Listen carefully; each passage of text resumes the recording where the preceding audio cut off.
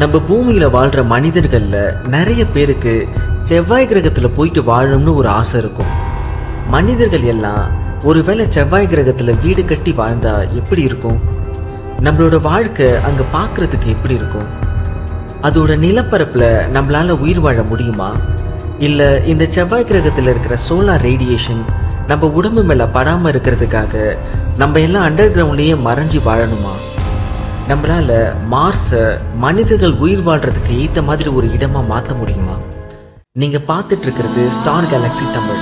ஒருவேளை செவ்வாய் கிரகத்துல மனிதர்கள் உயிர் வாழ்ந்தா என்ன நடக்கும்னு வாங்க இந்த வீடியோல பார்க்கலாம். எப்பவாவது இந்த பூமியை விட்டு வேற ஒரு கிரகத்துல போயிட்டு வாழணும்னு நினைச்சிருக்கீங்களா? அப்படின்னா நீங்க இந்த செவ்வாய் கிரகத்துக்கு போறதை பத்தி கொஞ்சம் யோசிக்கலாம். இது நம்ம சூரியன் கிட்ட இருந்து 4வது இடத்துல இருக்கு. இதால 56 மில்லியன் கிலோமீட்டர் தூரம் வரைக்கும் நம்ம பூமி கிட்ட நெருங்கி வர முடியும். அதோட 401 மில்லியன் கிலோமீட்டர் தூரம் வரைக்கும் நம்ம பூமியை விட்டு விலகி போகவும் முடியும்.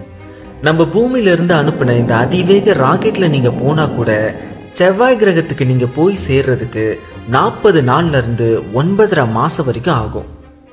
கடைசியா நீங்க இந்த வறண்டு போன நிலத்தையும் எந்த ஒரு உயிரினங்களும் இல்லாத இந்த செவ்வாய் கிரகத்தை பார்ப்பீங்க. உங்களால இங்க உயிர் வாழ முடியுமா? செவ்வாய் கிரகத்துல உயிர் வாழ்றதுக்கு உங்களுக்கு என்னெல்லாம் தேவைப்படும்? முதல்ல நீங்க சுவாசிக்கிறதுக்கு தேவையான ஆக்சிஜனை எப்படி உற்பத்தி பண்றதுன்னு பத்தி யோசிக்கணும்.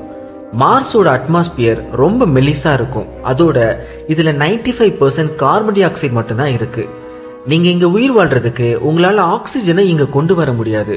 ஆனா நாசா கண்டுபிடிச்ச இந்த மாக்ஸி மிஷின் மூலமா கார்பன் டை ஆக்சைடுல இருந்து ஆக்சிஜனை நம்ம தனியா பிரிச்சு எடுக்கலாம். இது நீங்க சுவாசிக்கிறதுக்கு தேவையான ஆக்சிஜனை மட்டும் கொடுக்காது. ஒருவேளை பூமிக்கு நீங்க திரும்பி போகணும்னு முடிவு பண்ணிட்டா மார்ஸ்ல இருந்து இந்த ராக்கெட் மேல பறக்கணும்னா அதுக்கு தேவையான லிக்விட் ஆக்சிஜனையும் இந்த மாக்ஸி மிஷின் தான் சப்ளை பண்ணுது. இங்க வளமான மண் இல்லாததால செவ்வாய் கிரகத்துல நம்மளுக்கு சாப்பிடுறதுக்கு தேவையான உணவுகள் எதுவும் இங்க விளையாது. அதுக்கு பதிலா நீங்க ஹைட்ரோபோனிக்ஸ் முறையில செடியெல்லாம் வளர்க்கலாம். இதுக்கு மண் எதுவும் தேவையில்லை. அப்கோர்ஸ் இங்க நீரோட்டம் இல்லாததால உங்களால வெறும் 20% உணவுகளை தான் இங்க வளர்க்க முடியும். மீதிய நீங்க பூமியில இருந்து தான் கொண்டு வரணும். ஆனா இனிமே ஃப்ரெஷ்ஷான சாப்பாடு எப்பவும் எதிர்பார்க்காதீங்க. உங்களோட சாப்பாடு எல்லாம் ட்ரையா தான் வரும். மற்றவங்களோட சேர்ந்து நீங்க இந்த அழுத்தமான பில்டிங்ல தான் வாழ்வீங்க. பெரும்பாலும் நீங்க அண்டர் கிரவுண்டுக்கு தான் போகணும். ஏன்னா மார்ஸ்ல ஜியோ மேக்னெட்டிக் ஃபீல்டு இருக்காது. இதோட அட்மாஸ்பியர் ரொம்ப மெலிசா இருக்கிறதால இன்டர்நேஷனல் ஸ்பேஸ் ஸ்டேஷன்ல இருக்கிற ரேடியேஷன் அளவை விட மார்ஸ்ல 2.5 மடங்கு அதிகமா இருக்கும். நம்ம உடம்பால இவ்வளவு அதிகமா இருக்கிற இந்த சோலார் ரேடியேஷனை தாங்க முடியாது. இனிமே உங்களுக்கு சன்ஸ்கிரீன் லோஷன் எல்லாம் தேவைப்படாது. ஏன்னா சூரியன் நம்ம பூமியில தெரிகிற அளவை விட மார்ஸ்ல பாதி அளவு தான் தெரியும். அதோட நீங்க வெளியே போயிட்டு உயிரோட திரும்பி வரணும்னா ரேடியேஷன் உங்க உடம்பு மேல படாம தடுக்கிறதுக்கு உங்களுக்கு ஸ்பேஸ் ஷூட் தேவைப்படும். அதை விட முக்கியமா இந்த ஸ்பேஸ் ஷூட் உங்க உடம்ப சூடாவும் வச்சிருக்க உதவும். ஏன்னா மார்ஸ்ல டெம்பரேச்சர்ஸ் ரொம்ப லோவா இருக்கும். மார்ஸை கம்பேர் பண்ணும்போது நம்ம பூமியில நீங்க பாக்குற இந்த வின்டர் சீசன் எல்லாம் ஒண்ணுமே இல்லை. மார்ஸோட வின்டர் சீசன்ல ஆவரேஜா டெம்பரேச்சர்ஸ் -55 டிகிரிஸ் வரைக்கும் போகும். இன்னும் கோல்ட் ஆகும் போது -153 டிகிரிஸ் வரைக்கும் டெம்பரேச்சர் குறைஞ்சிக்கிட்டே போகும். பூமியில இருக்கிறத விட செவ்வாய் கிரகத்துல ஒரு நாளோட அளவு 40 நிமிஷம் அதிகமா இருக்கும். செவ்வாய் கிரகத்துல ஒரு வருடம் உங்களுக்கு கிட்டத்தட்ட 2 மடங்கு நீளமாக இருக்கும். ஒருவேளை நீங்க நார்த்தன் ஹெமிஸ்பியர்ல வாழ்ந்தீங்கன்னா நீங்க 7 மந்த்ஸ் வரைக்கும் ஸ்ப்ரிங் சீசனை என்ஜாய் பண்ணலாம்.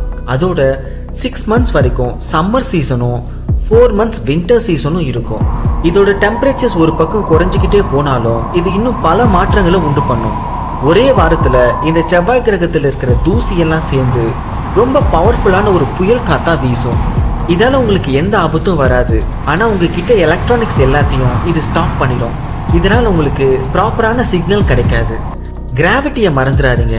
செவ்வாய் கிரகத்தோட கிராவிட்டி நம்ம பூமியில இருக்கிற கிராவிட்டியில 3ல் 1 பங்கு தான் இருக்கும். இதனால நீங்க மார்ஸோட நிலப்பரப்புல நடக்கிறதுக்கு நீங்க கத்துக்கணும். இன்னும் உங்களுக்கு மார்ஸ்க்கு போகணும்னு ஆசையா இருக்கா? சரி, இப்ப மார்ஸை உயிர் வாழ்றதுக்கு ஏத்த மாதிரி எப்படி மாத்தலாம்னு பார்க்கலாம் வாங்க. மற்ற பிளானட்ஸோட அட்மாஸ்பியர்ல இருக்கிற அமோனியா ஐஸை கொண்டு வந்து இங்க இறக்கணும். அதனால இது மார்ஸை ஹீட் ஆக்கும். மார்ஸ் மேல ட்ரையா இருக்கிற இந்த ஐஸ் கட்டி எல்லாம் ஹீட்ல கேஸா மாறிடும். இது நமக்கு புதுசா ஒரு அட்மாஸ்பியரை கொடுக்கும். நம்மளால இந்த காற்றை இன்னும் சுவாசிக்க முடியாதுதான், ஆனா இதால ஒரு புதிய அட்மாஸ்பியரை உருவாக்க முடியும். இப்ப நீங்க கடைசியா உங்களோட ஸ்பேஸ் ஷூட்டை கழட்டிடலாம். மார்ஸோட மேற்பரப்புல இருந்த ஐஸ் கட்டிக்கு கீழே இருக்கிற தண்ணீரை எல்லாம் இது வெளியே கொண்டு வந்துடும். இந்த நீரோட ஆவிகள் எல்லாம் மார்ஸோட அட்மாஸ்பியரை இன்னும் ரொம்ப திக்காக்கிரும். கடைசியா நீங்க மார்ஸ்ல மழையை பார்க்கலாம், அதோட பனிப்பொழிவையும் பார்க்கலாம். மேபி ஒரு 1000 வருஷத்துக்கு அப்புறம் இங்க மனிதர்கள் சுவாசிக்க போதுமான அளவு ஆக்சிஜன் இருக்கும். சரி, உங்க லக்கேஜ் எல்லாம் பேக் பண்ணிட்டு மார்ஸ்க்கு போகிறதுக்கு நீங்க ரெடியா? உங்களுக்கு மார்ஸ்க்கு போயிட்டு இதெல்லாம் ட்ரை பண்ணணும்னு ரொம்ப ஆசையா இருக்கா, இல்ல இந்த பூமியில இருக்கிறது உங்களுக்கு ரொம்ப சந்தோஷமா இருக்கா?